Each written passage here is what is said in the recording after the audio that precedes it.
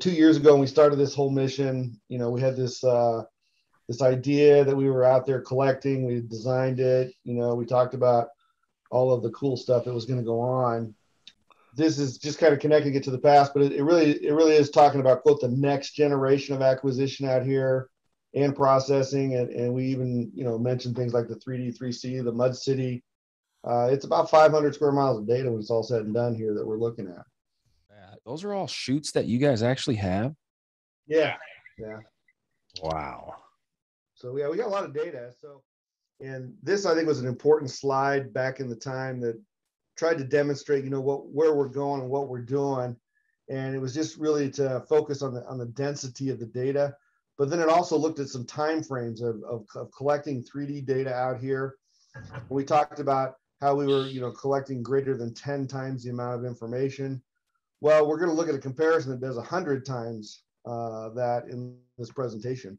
The first point I'm really trying to make is there's not a lot of shallow data here. On the right, where we have all sorts of new information over here.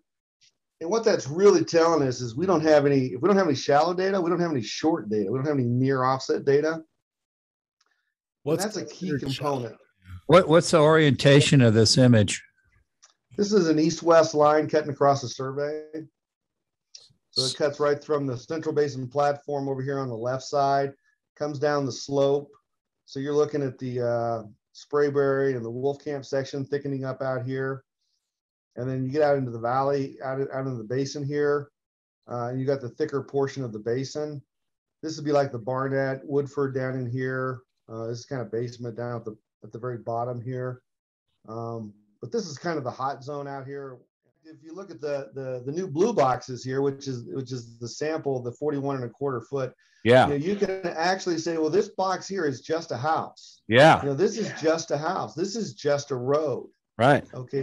These 1,000 samples here are going to tell us this is a road. These 1,000 samples are going to tell us it's just a house. So what I did is I went out and studied, kind of a standard or a typical frac stage these days is a 250 foot frac stage. And inside of that, you've got, say, 5 perfs or 5 cluster perfs. Well, if you look at this here, these little yellow dots here as being a perf stage, we're really I'm trying to illustrate that this is 250 feet across here. And for each perf cluster, I've got basically a single data point that you can relate back to. Wow. Okay. That's interesting. That is what is speaking straight to completion engineers, reservoir engineers. That's a resolution that they are totally unfamiliar with. I would argue that most of them wouldn't even imagine that that's actually possible in the legacy data. It's just you're blurring. Yeah, you're mixing all that stuff together. Yeah. Whoa.